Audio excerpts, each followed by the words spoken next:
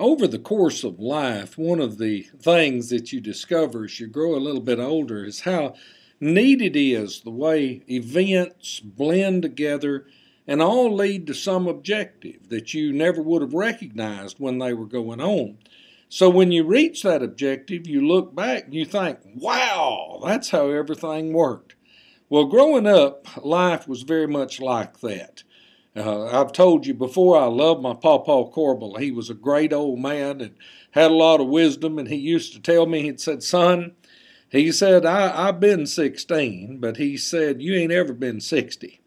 And he said, I know about being 16, but when you get 60, you'll understand a little bit more about my perspective. I'm almost there. I'm headed towards the mid-50s, and Pawpaw, I think you know a whole lot more today than you used to know when I was 16.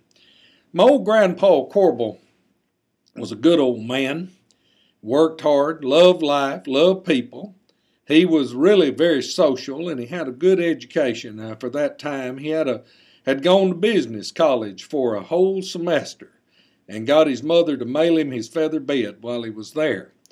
Well, of course, the folks around there recognized Pawpaw as having a little bit of education, and his being such a social creature, they all loved him, so they elected him mayor of the local area in which he lived.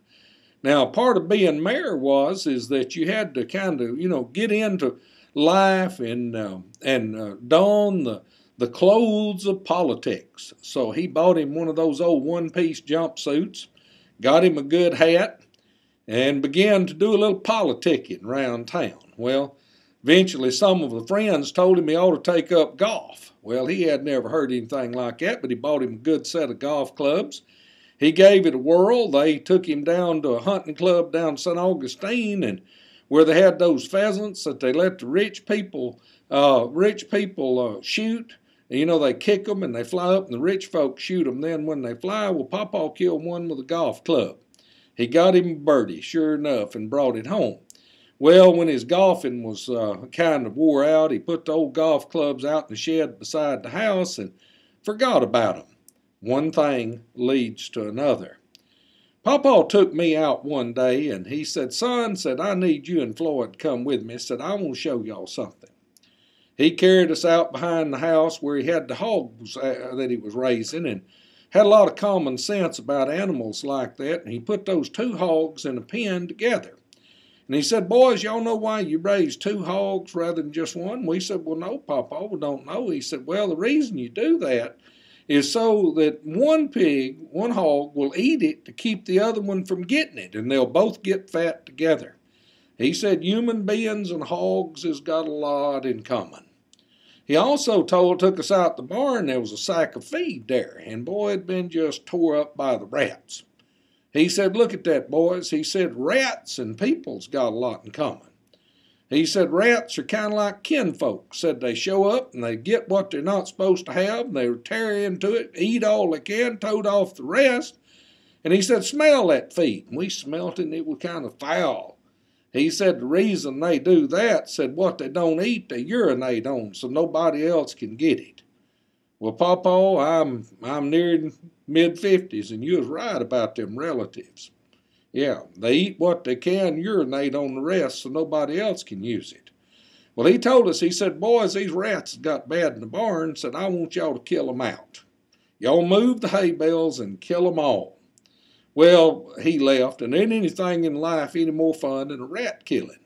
Floyd and I got out there. We was going to save that hog feed, and we started moving them bales of hay. Rats running everywhere. We had an old cat. We brought him in there, an old tomcat, and he caught all the rats he could catch. We killed rats. We broke every stick we had and went outside, got all of the hoes and shovels and everything else, and broke all them killing rats, and we run out of weapons, and we got to looking around, and we spied Pawpaw's golf clubs. Now, fellas, I ain't ever been into golf, but I'm going to tell you they ain't a better rat-killing device that has ever been in a golf club.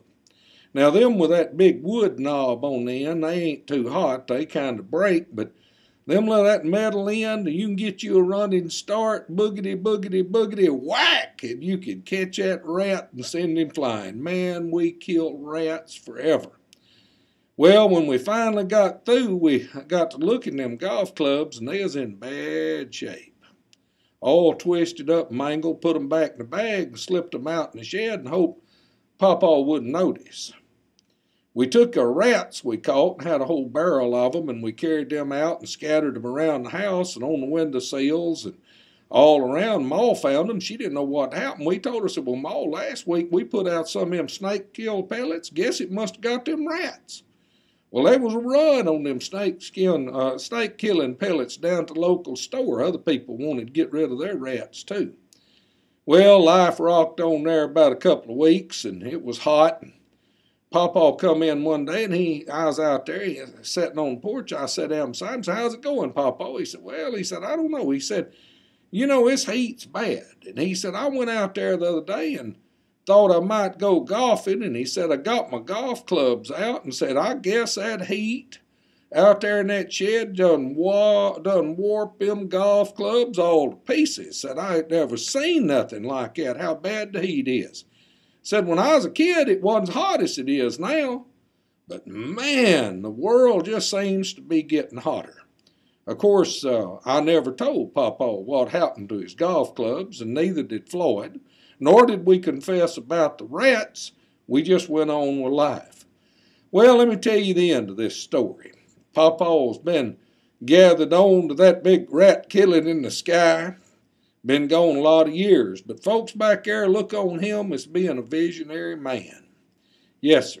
He was the first of his time to recognize the coming future impact of global warming when it warped his golf clubs.